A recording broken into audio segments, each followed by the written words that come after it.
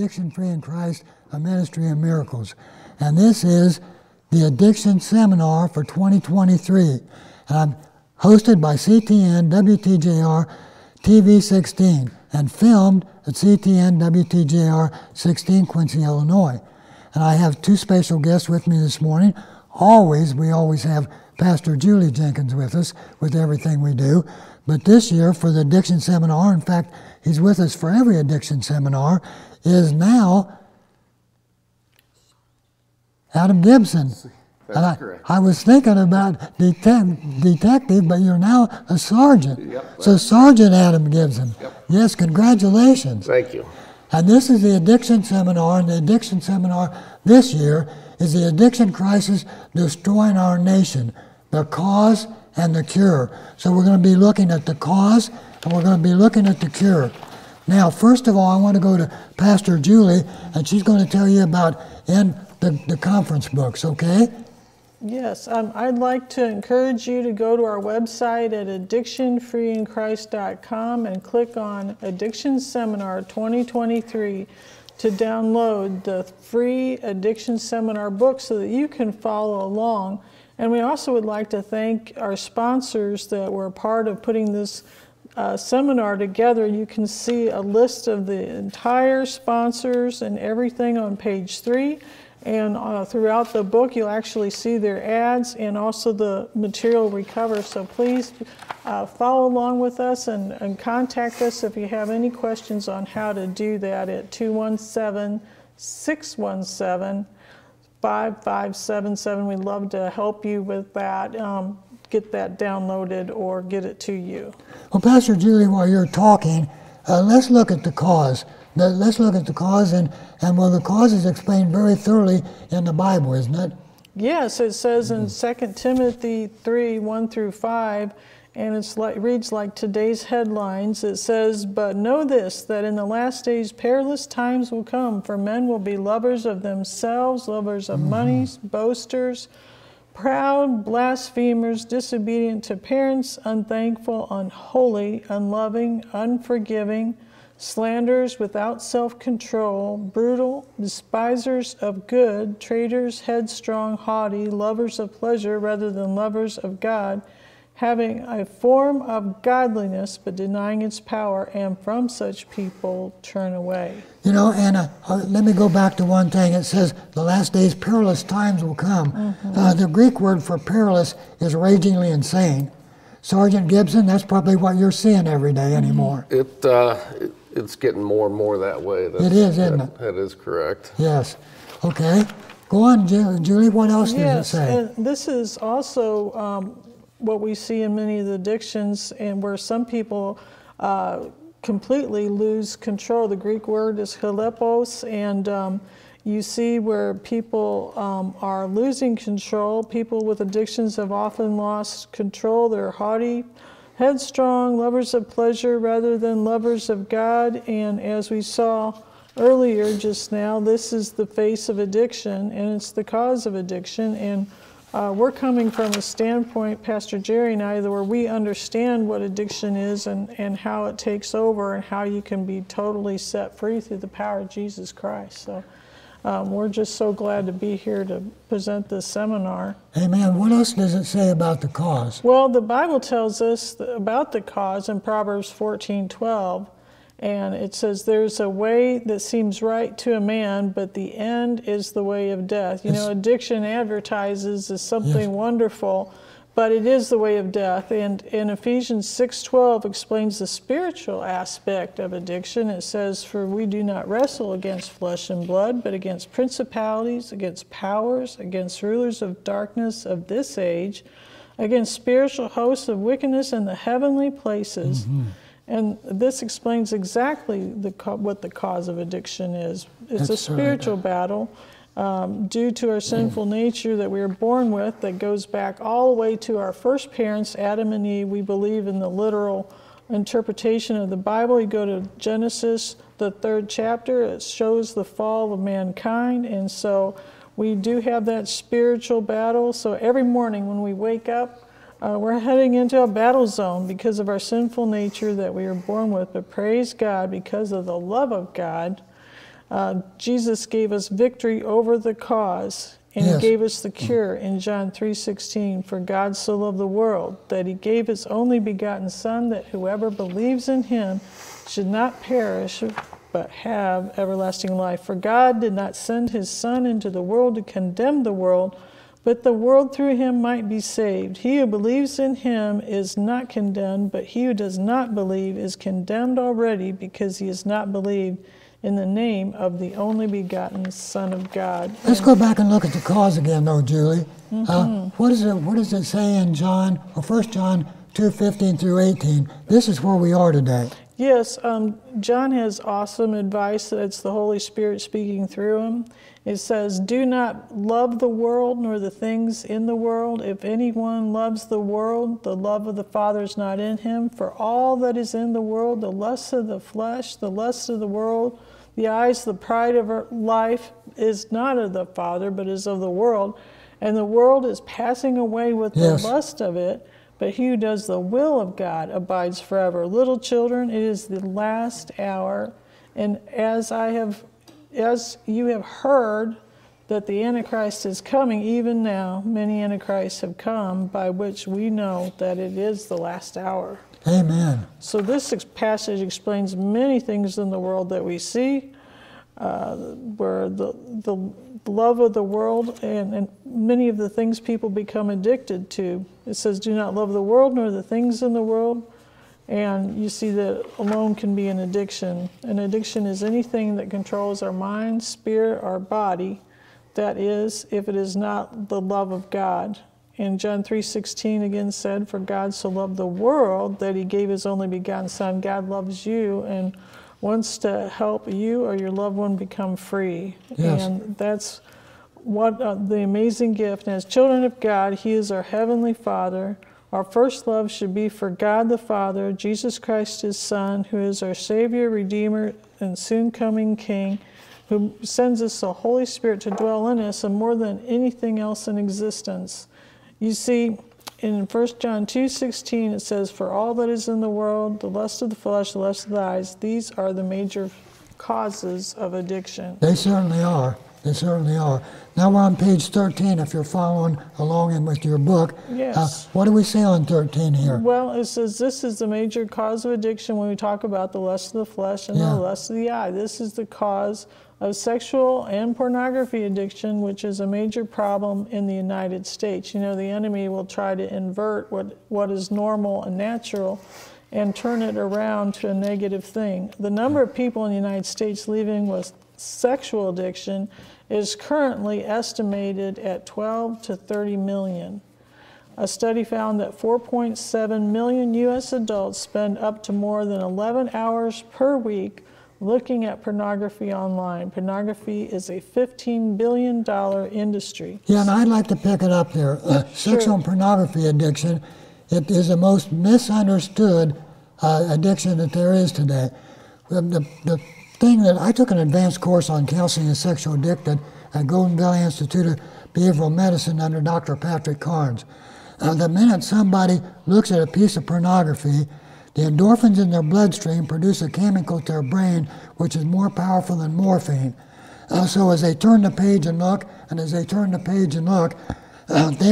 they got a drug that their own body's producing that produces a chemical to their brain more powerful than morphine.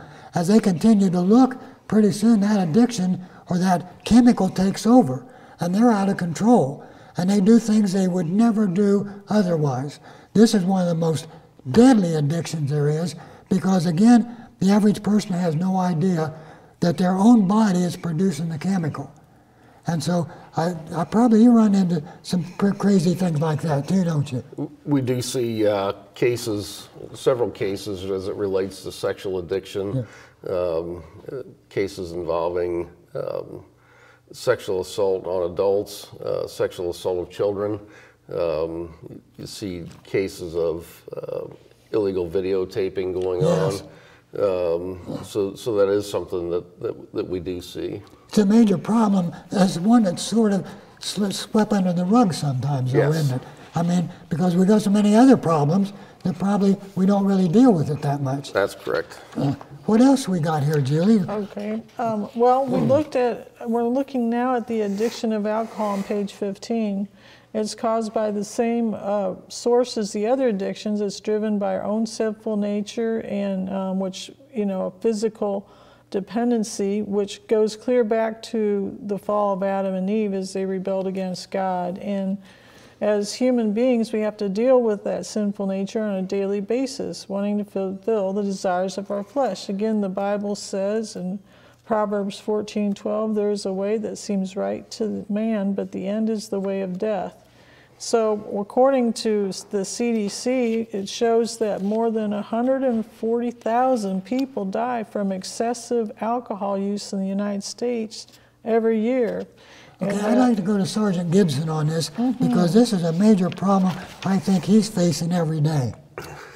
Alcohol, especially being on patrol on the night shift, alcohol is probably one of the most prevalent drugs that we deal with as it relates to nearly every call that we go on. Really? Whether it be domestic disturbances, neighborhood disputes, car crashes. It seems like a majority of our calls, especially on the night shift and even through the day shift, are in some way contributed to by alcohol. So this is one of our major problems, isn't it? A lot of times we hear about every other major problem, but this is a big one that our nation sort of swept under the rug, isn't it? Yeah. I see some statistics over here, Julie, on a page here. What's it, page 19? What do you got? Page 19, we first looked at alcohol use and how it affects men, the health risks. And the source of this information is cdc.gov, and it talks about the alcohol problem. It says Let me jump in here for a Sure. minute. This is something that most people don't realize, and I want to talk about this for a minute. I have to admit this, I was a serious alcoholic for years, till I was 51 years old and accepted Christ. And after that, I came down with cancer. And the cancer had eaten out of my colon into my lymph nodes. And they took me to the hospital ready to die. And I found out that if you're an alcoholic, you got an 80% better chance of having colon cancer than if you're not. So it's not only what it does to the family, it's not only what Sergeant Gibson's dealing with every day on the street, it's deadly. But most people don't think of alcohol being something that's going to kill you eventually. But it's probably as bad or worse than some of the drugs we're taking, Yes, right? Yeah, absolutely. I would say so. Yeah. Julie, you got some other statistics on that. Sure. Men have higher rates of alcohol-related hospitalizations than women. More than 3/4 of deaths from excessive drinking are among males, totaling more than 97,000 deaths each year in the United States.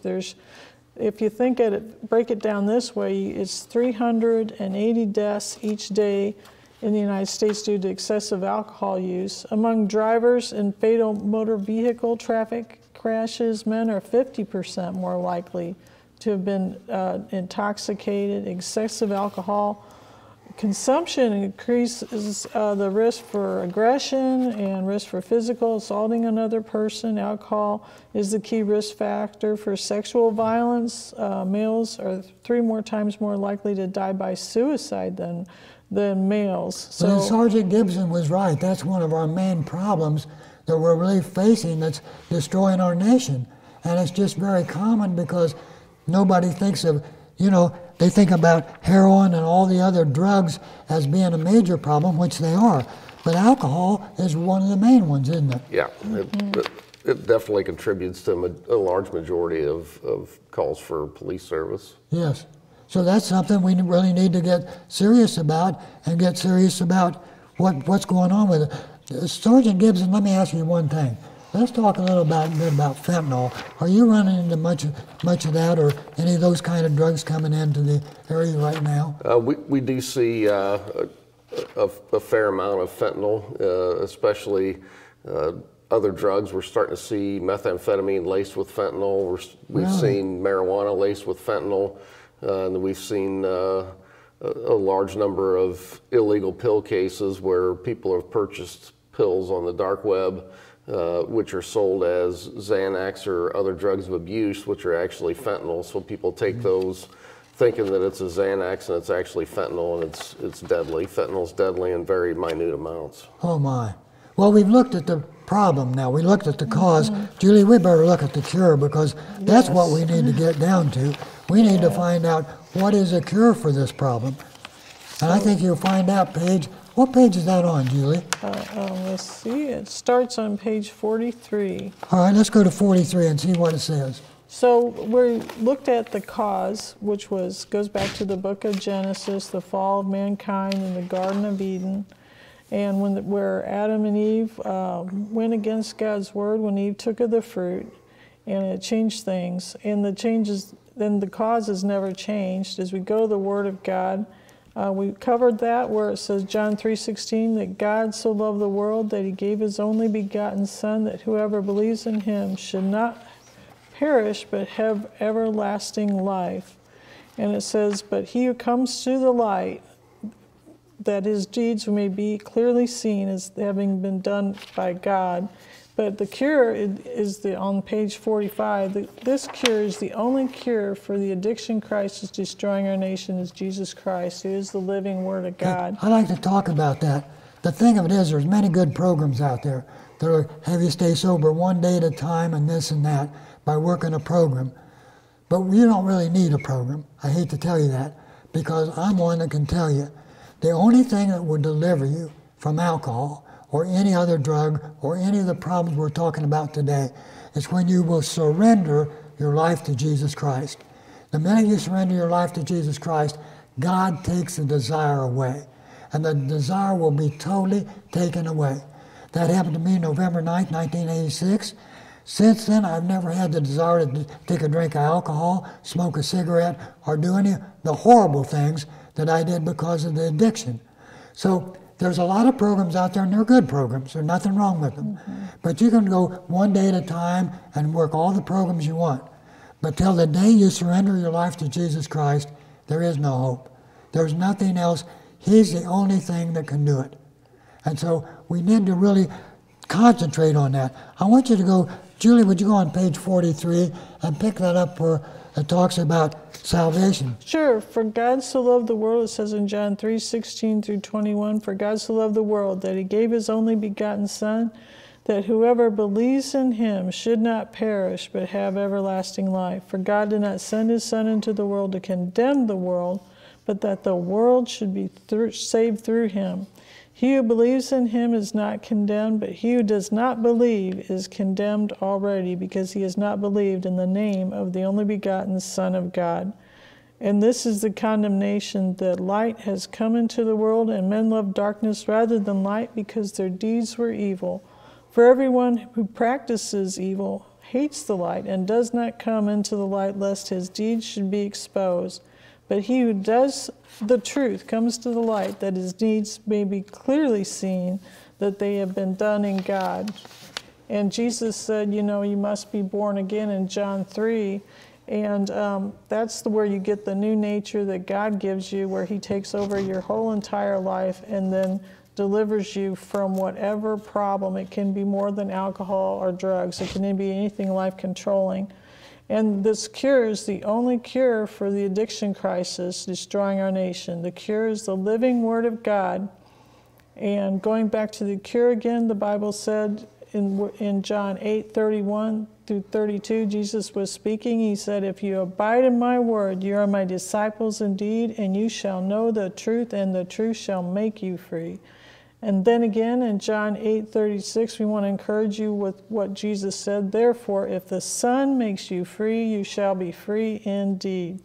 This is the only cure for the crisis destroying our nation. And this has been proved through our programs where we see people being delivered through the power of Jesus Christ, because there's no human program or theory of man.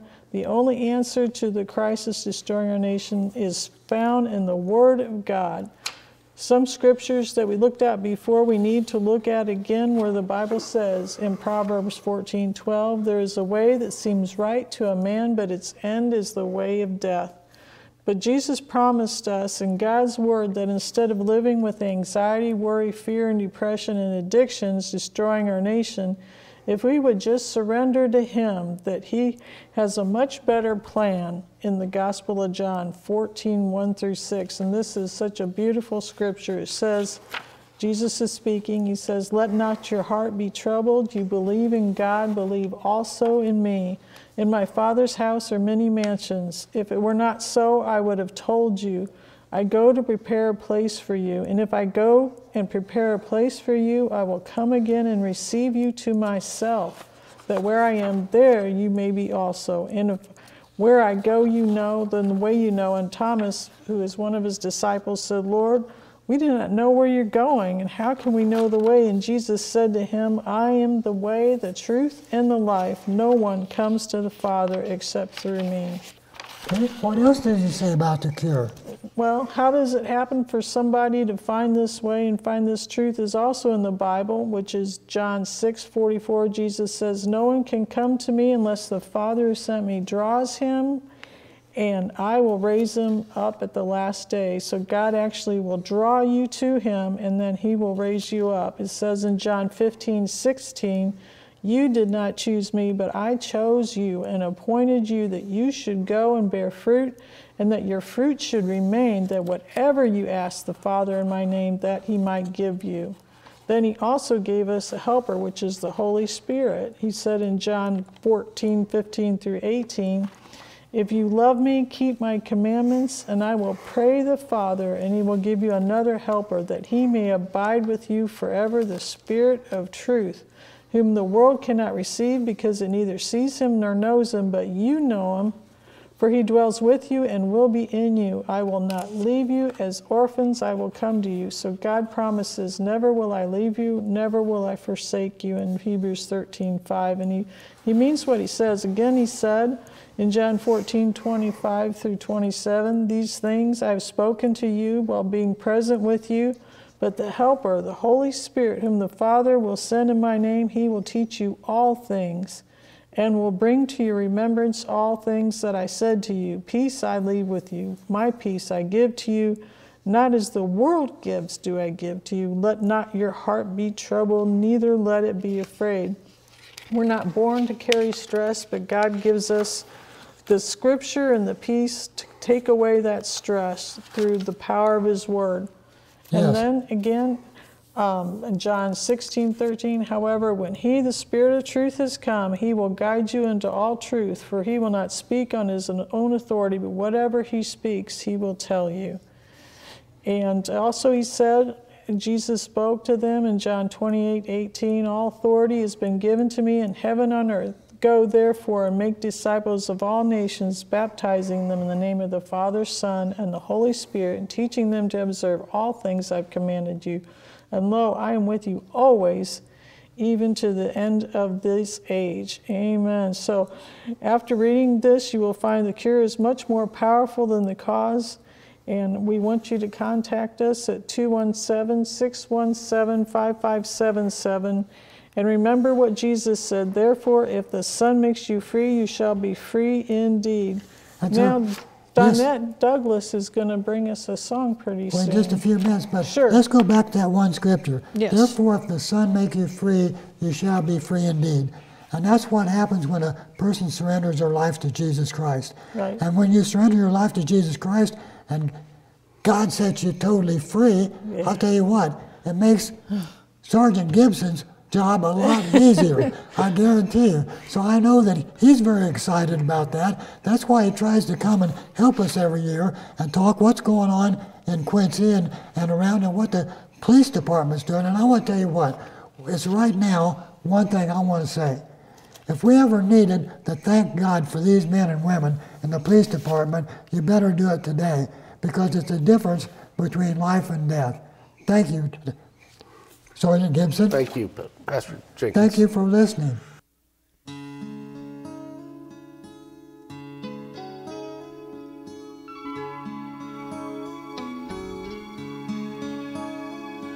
There's somebody out there, hurt and confused, an innocent child being abused.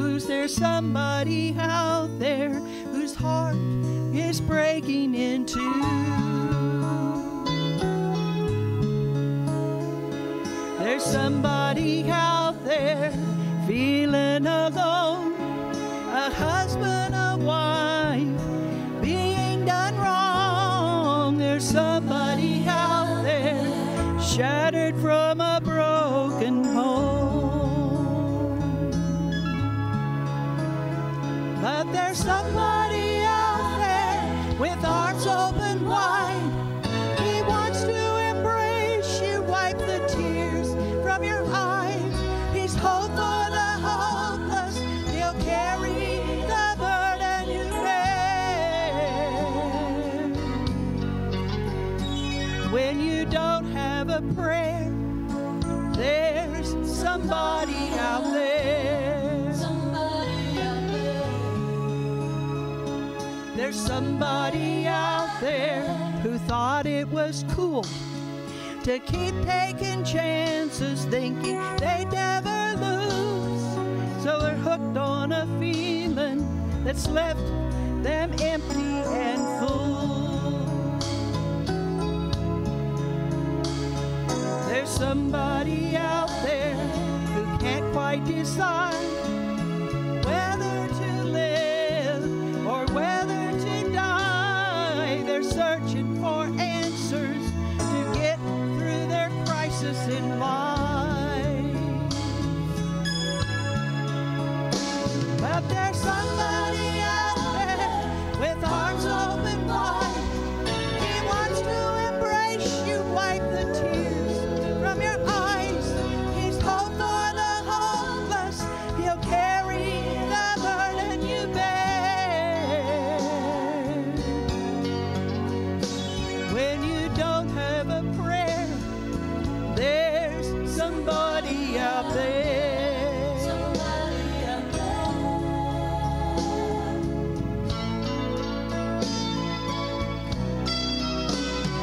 Yes, there's somebody out there with arms open wide. He wants to embrace you, wipe the tears from your eyes.